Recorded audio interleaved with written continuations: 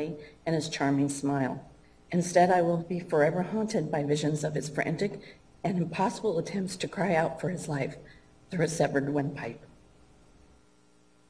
I have been beside Travis's 5 siblings since his death in 2008, and while offering emotional support, we've lived together sharing a rented home in Arizona throughout the guilt phase and both penalty phases. Along with the rest of our family, I have suffered great sorrow and pain during these trials. We have heard countless indignities and unfounded accusations that have besmirched Travis's good name, reputation, and moral character. I have seen heinous pictures of my nephew, which I will never be able to erase from my mind. My residence is in Cincinnati, Ohio, and I have spent countless hours and substantial amounts of money commuting back and forth to the trial. I found it necessary to step down from my position as a Starbucks store manager so I could dedicate my time and support to my nieces and nephew throughout this trial, which now has been ongoing for over 2 years. The events resulting from the slaughter of my nephew have entirely overshadowed the relationship I have with my nuclear family. Over the past nearly 7 years, I have missed numerous events and family outings that I can never replace, and my marriage has also suffered. All of us, my husband, my children, my nieces, my nephew, and myself, will never be the people we were before June 4th, 2008, when Jodi Arias savagely murdered my nephew, Travis Alexander.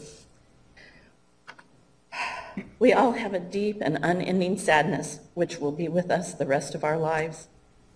We have problems relating to our significant others and our friends who have never experienced such a senseless and horrific death of a loved one.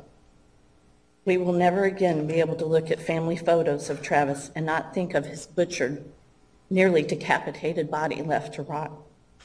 Judge Stevens, I humbly implore you to sentence this unrepentant murderer to the maximum sentence of natural life, so she will never, ever again have that opportunity to destroy more innocent lives like she did to us and to Travis. Thank you. Thank you for your statement.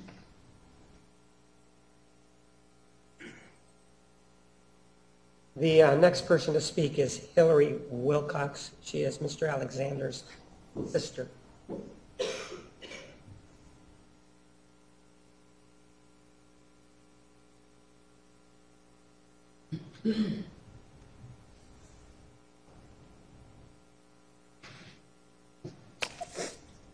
Hi, my name is Hillary Wilcox.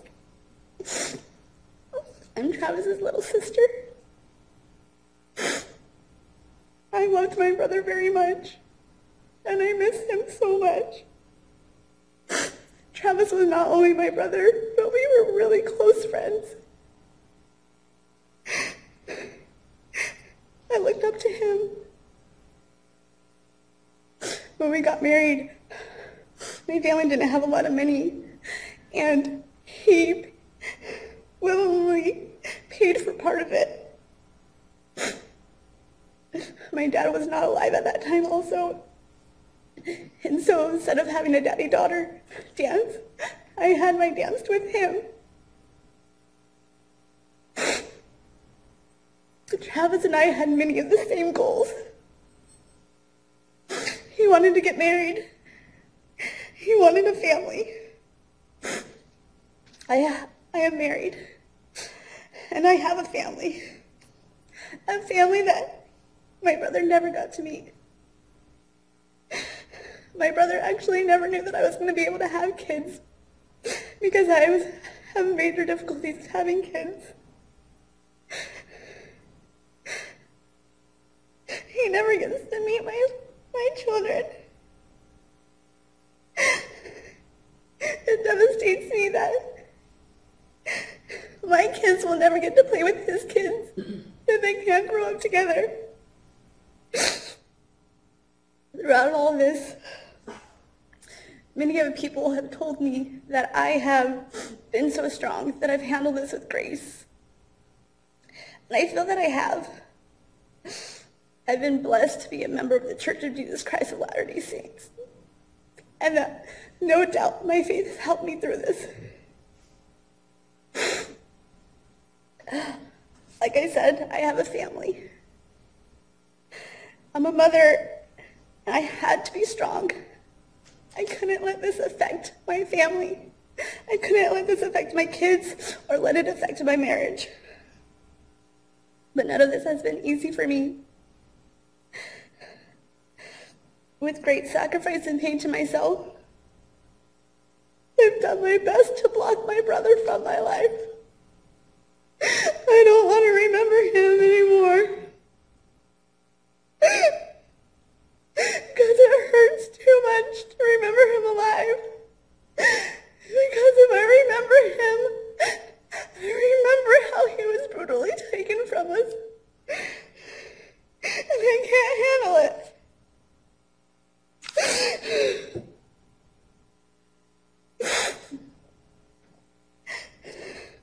This is what I've had to do so I can cope, so I can handle it. I hate that she has taken my past of my brother and also my future. Memories of him. I do have moments of weakness. And most of the time during those weaknesses, I'm in the shower. I know it's because that's where she killed him. So I have to shake it out of my head and quickly get out of the shower. Just Stevens. I know you've seen the pain that she put my brother through. And how she smeared his name falsely. And I hope that you've seen the pain that she put our family through. And I hope that you can give her the max sentence that you possibly can give her because she deserves nothing more. And I thank you for that consideration. Thank you for your statement.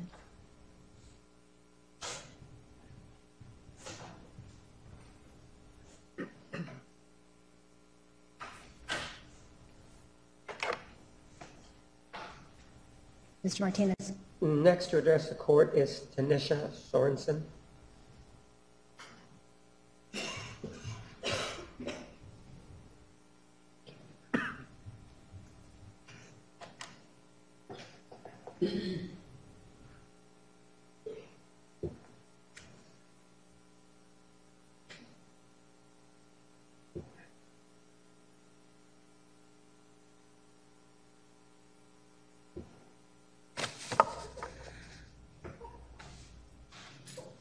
Good morning, Judge Stevens.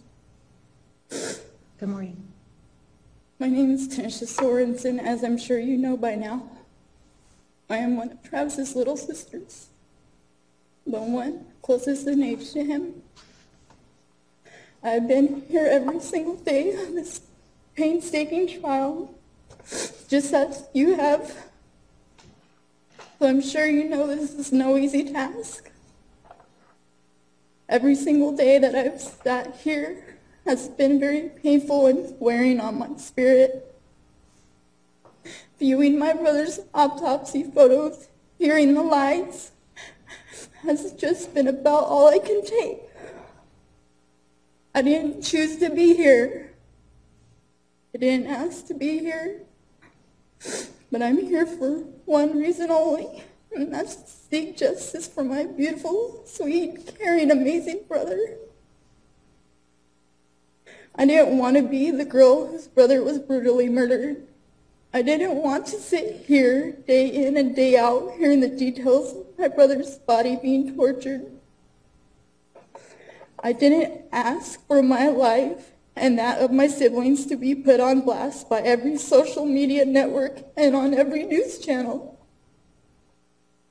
I didn't want to turn on the TV and watch my family suffering and seeing myself suffer because of the actions of pure evil. I see the pain in our faces and the tears we've cried, and it never stops.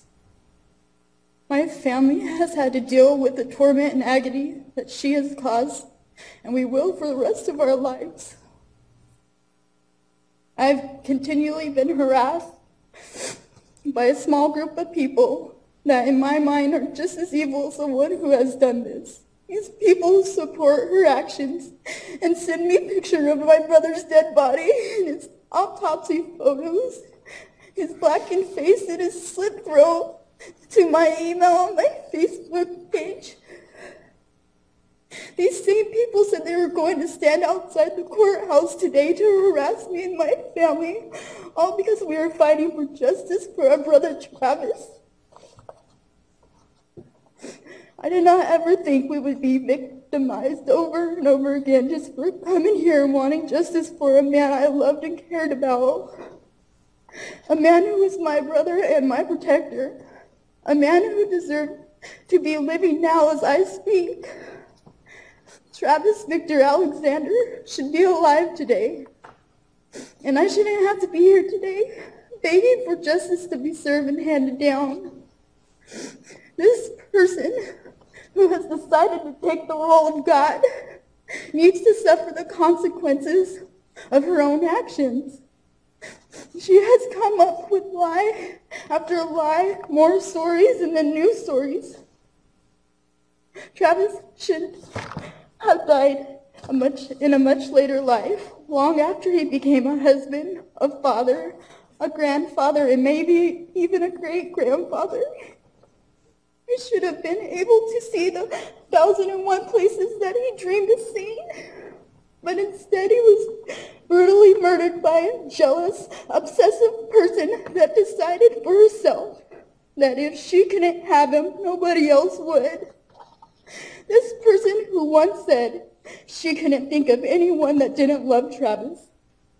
That if she killed Travis, she would beg for the death penalty. The one who wrote in her journal that the person who did this sickening crime deserved a needle in their arm. What happened to that? What happened to that, Jodi?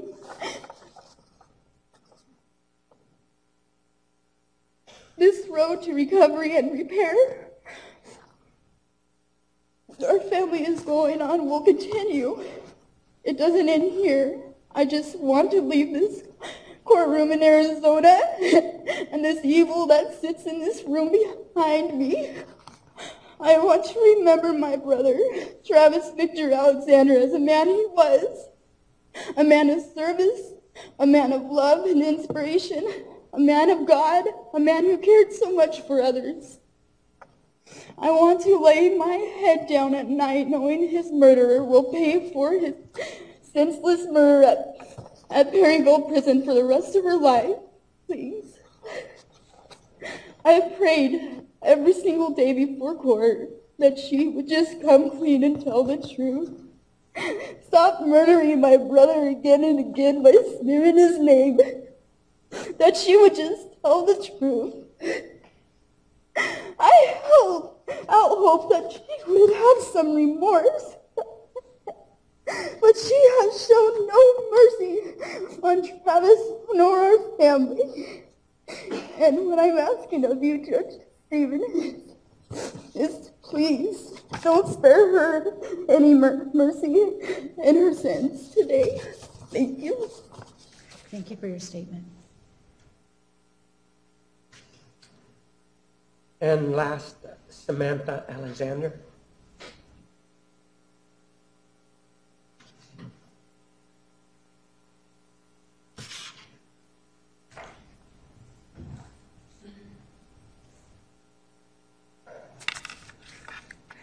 Good morning. Good morning. I gave an impact statement at the first penalty phase on behalf of my entire family. That statement was extremely filtered due to the rules of speaking to the jury. With that being said, the statement is more personal to me and my experience and a little less filtered. I wanted to start out by talking about the last day I saw Travis. Towards the end of May of 2008, just a couple of weeks before Travis was killed, he came to visit me in my home in Southern California. He was so excited to let me read the intro to his book that he was writing titled Raising You. This was his attempt to inspire and help more people to become the best person they could be, no matter who they are or where they came from. The intro to the book detailed our childhood, what we overcame, how we would not change a single thing about it. Travis and I got in a deep conversation about our life, our crazy childhood, the horrible, unexpected deaths we endured, including both of our parents at a young age. We both agreed that no matter how miserable our lives were at times, our childhood is what made us who we are. Our childhood made us strong and able to conquer almost anything. Our childhood gave us no choice but to rise above our surroundings, change the cycle, and become successful. Travis made the best of the cards he was dealt and became a successful motivational speaker. He wanted to share with the world that you can do anything despite your surroundings. You can be anything you want to be. That was the sole purpose of his book. My brother shared the sad details of our childhood to help others. He exposed private details of our lives growing up to make a difference and motivate others in theirs. I am disgusted that Jodi used his words of encouragement, the words that he wanted to use to help others that were struggling, to assist her in her absolutely ridiculous defense. Ironically, before Travis left my house that day, we got into a crazy discussion about the deaths we've endured at such a young age. We both shared the fear of losing another family member. It made me so sick to my stomach to even imagine going through another death. I told him I probably couldn't handle it, and he said the same. That was the last time I saw him. I think back about that last conversation we had about death. I think about how horrible and sick I got when we were talking about it. Little did I know, just a couple weeks later, my entire life would be turned upside down. This is one of the worst possible things I can imagine. The day I found out about Travis's death was the morning of June 10th. I was on a river trip with my boyfriend and best friends in Parker, Arizona. I checked my voicemail because I had bad reception on the water and we were getting ready to take the boat out. The first message was my little sister, Hillary. She sang some funny song, and I was busting up laughing. The next message was my grandmother. My heart sank into my stomach, and I immediately had a burning sensation in my gut. She said, "Samantha, you need to call me. It's very important." I recognized her tone of voice from before when I knew somebody was dead. I called my grandmother's house, and Tanisha answered the phone. She screamed. She said, "Samantha, Travis is dead." I could barely breathe out the words, "What happened?" And nobody knew. She said he was found in the bedroom and the police couldn't provide any details. I was on the verge of puking. I couldn't believe my own ears. I remember hoping I'd wake up from a horrible nightmare, but I wasn't sleeping, and the nightmare was real.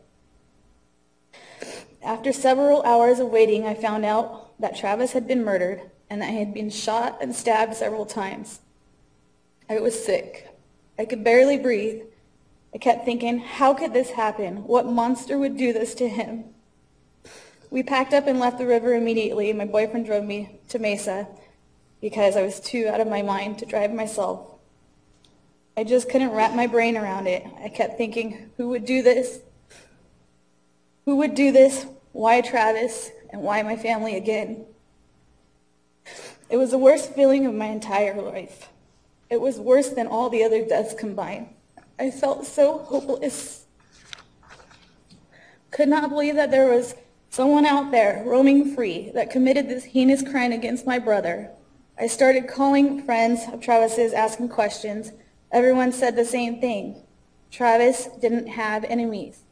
The only person they could think of was his stalking ex-girlfriend, Jodi. All fingers pointed to her. I remember who she was because Travis called me asking law enforcement advice. I believe that he said he believed that Jodi slashed his tires twice in 2 different locations. After remembering that, it completely clicked in my head, and I knew in my heart, within a matter of hours of finding out about Travis's death, that Jodi was the one that murdered my brother. We arrived to Mesa late on June 10th. After 3 days of waiting, we got a call that the crime scene was cleared and we were allowed to enter Travis's home. I remember being so sick to my stomach knowing I was about to walk into the place my brother was brutally murdered in. We walked in the front door, everything looked pretty normal. We started to walk up towards Travis's bedroom, and I could barely breathe. My poor little sister, Hillary, couldn't even go in the room. I remember the first step I made in his room, reality set in. I immediately noticed a large piece of carpet missing from the floor. I saw a hole cut into the wall in the hallway leading to his master bathroom. I looked down the hallway, knowing where the shower was, and my heart sank. My stomach started burning, my ears started ringing, and I could barely hear. My mind immediately started to paint a picture of what happened the day that my brother was brutally murdered. I was so sick. I was standing in the same exact place the horrific fight took place. I could imagine the pain, the agony, the screams, and the fright that my brother was going through, what was going through his head when he was losing the fight of his life. I walked down that bathroom hallway where it was obvious the main crime scene occurred, and I looked at the shower where I knew he was found. My eyes filled with tears, and I instantly started picturing my poor brother's dead body in the shower. He was there for 5 days. 5 days.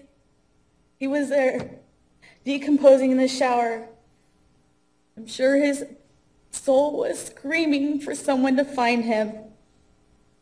It made me so sick to think that I was having the time of my life at the river while my poor brother lay dead in the shower. After regrouping, we started to pack up the house. We packed up for 3 days straight. I remember when it would get dark, we were scared someone was going to come back and try to attack us. We were so scared of our own shadows, but we finally got it done. Travis's friends had a memorial for him before we left town. It was amazing. There were hundreds of people there that loved Travis. So many came up to my sister Hillary and I and gave us huge hugs saying how sorry they were and told us what an amazing brother we had. One person at the memorial stood out like a sore thumb. I recognized her from pictures that Travis had showed me before. It was Jodi. She had that evil smirk on her face that's similar to her booking photo. I remember getting the chills because she was within a few feet of me, and I suspected that she did it. It made me feel so helpless. Deep down, I knew that she killed my brother, and I couldn't do anything about it. I didn't want to go to jail or hell because of what she did. So I put my faith in the justice system. On July 15, 2008, 36 days after we found out about my brother's death, 42 days after he was murdered, I received a phone call from Detective Flores. He told me that he had arrested Jodi for the murder of my brother. It was the worst weight of our lives, not knowing if anyone was ever going to get arrested for what happened, not knowing if we were next to be attacked, not knowing anything except the horrible injuries my brother sustained and how he must have suffered. I feel so sorry for anyone that has ever walked or will ever walk in those shoes. I had a sense of relief due to the arrest and a sense of rage. I found out that what I suspected all along was correct. I cannot believe that not only did she do this to my brother and left him there to rot, not only did she act as if she had no idea, she had the audacity to go to his memorial in Mesa with a smirk on her emotionless face as if she was envying her work. This person had the nerve to send my grandmother flowers 2 days after Travis was found, expressing what a good man my brother was and how sorry she was for our family. She had the nerve to write my family a letter on Travis's 31st birthday, the first birthday he didn't get to celebrate. She explained how sorry she was. She wrote about what a great man my brother was and how she owed him her life. She described the bandit story in full detail. She expressed so much remorse about not being able to save Travis, defeat those evil monsters, and for leaving him there to die. She explained that they threatened to kill her and her family if she called the police. She claimed she was wrongly accused, and the real monsters that were responsible for this heinous crime are still out there, and that they needed to be brought to justice. She said these monsters deserve the death penalty. If there is one thing I can agree with Jodi on in that letter, is that the monster responsible for this, the monster that did this to my brother, deserves the death penalty. I have not had a good night's sleep since my brother was murdered. The endless trial made us hear the graphic details of the murder over and over. The images of my poor brother's dead body will never go away. The justice system has completely failed us, over and over. It disgusts me how many rights the defendant has. The victim's rights are a joke in comparison. With that being said, I understand the decisions you made in this trial. I understand why you allowed the delays by the defense. I have seen the public backlash because of it. I am so sorry that you had to go through this experience. Not only once, but twice. After the hung jury of the first trial, if there was an option for you to sentence Jodi to life row, where Jodi would have been treated like a death row inmate for the rest of her life, we would have taken that. The option should be there in a case of a hung jury in a death penalty case. That option would have also eliminated the chance for a tainted juror getting on the jury the second time around. Judges should have the power to sentence life row. It would have spared us all the time, money, and additional suffering to be here. We attempted to plead with Jodi by sparing the death penalty in trade for natural life and no appeals. She would not budge. That is the only reason we all had to go through this again. I know that we have the right to address the defendant directly. Jodi has shown no remorse. She continuously makes atrocious lies about my brother, dragging his name through the mud after she dragged his body through his own blood. She stooped so low as to throw her own mother and father under the bus, knowing damn well she was never abused, just to spare her own life. I wouldn't waste my time addressing her because she isn't worth my breath. In closing, I just want to express my appreciation to you. I know this trial has impacted your life. There is only one person to blame for that, and that is Jodi. I thank you, Judge Stevens, for being strong enough to see this trial to the end. I know how difficult the decision is to make, and I pray that you will make the right one by sentencing Jodi to natural life without the possibility of parole. Thank you. Thank you for your statement. The state does not have anybody else who wishes to address the court. Mr. Martinez, do you want to make a statement at this time? Would prefer to make it after I hear what the defendant has to say, but if you want, I will make it right now. Full approach, please.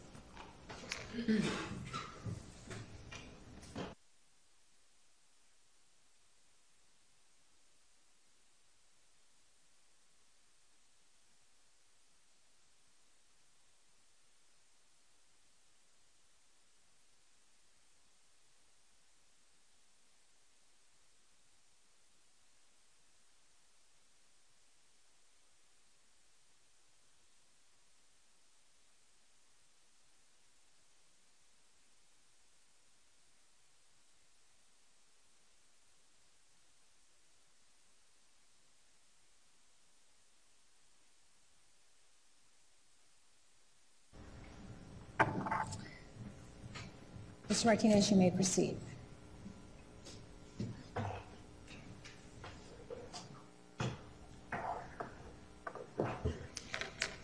Hope is never a bad thing. Hope is always a good thing. And in this case, the family of Travis Alexander, as you heard, hoped that a death sentence would be imposed in this case. But that is not to be. That will not happen. And in speaking to them at certain junctures, they take some solace in the fact that the jury, us jury, 11-1, deadlocked in favor of imposing the death penalty. To them, that provides a small measure of solace. But it's a very small measure of solace because generally, as you see, normally, as you heard, they always feel that death is the appropriate sentence. But even though they feel that death is the appropriate sentence, they still have hope.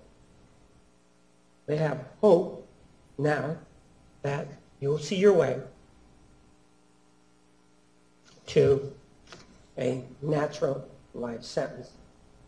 And they believe that a natural life sentence is appropriate, not because they want to be vindictive, but because, as you have also seen, what happened in that bedroom or bathroom of that bedroom was a butchering. When they, as they've told me, when they think, and they've also told you, when they think of the stabbing, they can feel their brother's pain. They feel the blade going into him, and it burns them, and they cry, and they don't know what to do about it, just like Travis Alexander didn't know what to do about it. And when they feel him moving away, trying to get away from the defendant as she continually stabbed him, they can hear his cries. They can hear him screaming. It rings in their ears, and it's something that they cannot stop. It's something that they, even though they want to sleep, even though they may want to turn away from it, it is something that rings in their mind. His cries. They know that these are the agonized cries of a wounded animal who's about to be killed. And that's how they think of it. They also can't help feeling as he crawled away down the hallway. And it's something that they hope that he was unconscious when she took that knife for the last time. They hope that he's unconscious. But based on what they see or what they saw in this court, they know that he wasn't. They know that he was still alive. They knew that he was still feeling after he had crawled all the way down the hallway and came down to the carpet. They knew he was still conscious when the defendant took that knife and slashed his throat wide open. And that almost makes them crazy. But think that their brother had suffered so many stab wounds, and then, as a coup de grace, they have him feel that blade one last time. And at that point, they are thankful that he wasn't feeling anymore. But what they can't get out of their mind is the brutality as she dragged him back down the hallway and put a bullet in his head. And so they live with this every day. They live with the extreme cruelty of this killing. They live with the extreme distress that their brother must have felt during those minutes that it took for this to happen. To them, it was an eternity. They weren't there. But to them, they know that their brother suffered enough for an eternity. And so, because of that, they have hope. And they have hope. As I said, they have hope that you will remember that when pondering what sentence is the most appropriate in this case. And I know that there's a sentencing memorandum that has been proposed to you, setting out a request for the alternative sentence. And I know that in that sentencing memorandum, they ask you to conduct a comparative analysis with other cases. But you didn't sit and listen to the evidence in all of those cases. You are the person who sat and listened to the evidence, every single bit of evidence in this case. You know about every single stab wound. You know about all of the blood. And you know all about the gunshot. Those other cases, They're nothing more than ink on paper, something for you to read. So I ask you to take a look at this case and make a decision based on what you see and what you saw and heard in this courtroom. The other thing that they are hopeful of is that when you consider the issue of remorse, because that's the other issue that continues to haunt the victims, because they truly are victims, as you have seen, even though they didn't themselves personally suffer the wounds, they didn't suffer the stab wounds, they didn't suffer the gunshot. They are still suffering. And one of the things that they want you to consider is the defendant's request that you find that somehow she is remorseful in this case. They hope that you will remember that from one side of her mouth she was saying what an influential and great person Travis Alexander was, and out of the other side of her mouth was calling him a pedophile, was saying things that are almost too difficult to talk about. But not only did she talk about it, she went even further. And as you know, she even fabricated evidence to try to bring her point home to you. Objection, Judge. Overruled. She provided it for your consideration. And it's something that the next of kin is aware of. And it's something that haunts them. They mentioned it to you previously when they addressed you, this issue of Mr. Alexander being a pedophile. And so something that out of one side of her mouth talks about what a great individual she was, yet she's so remorseful about it, yet she can stab him figuratively throughout this whole trial, stabbing him with the only thing that he has left, stabbing him to take away the only thing he has left, which was his character.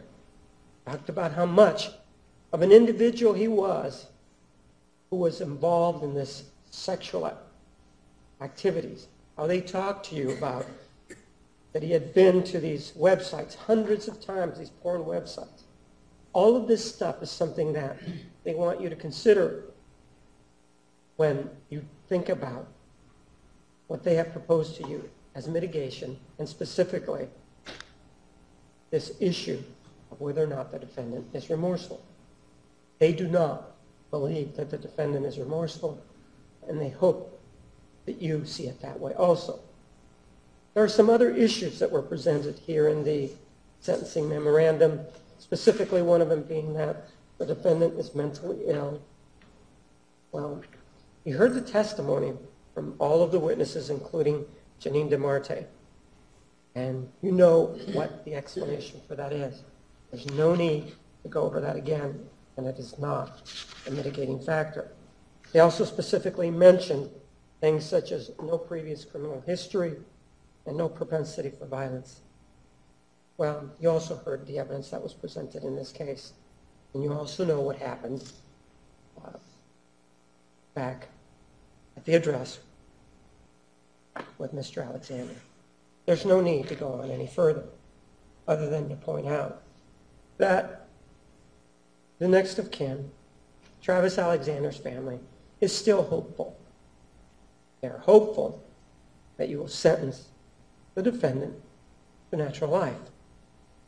And they see it that way because of everything they have felt, everything they have seen, all the photographs that have been presented in this case. The state also has been present. The state is also hopeful that you follow the recommendation of the victims. Thank you. Thank you. Court will take a 10-minute recess to review the letters submitted by the defendant.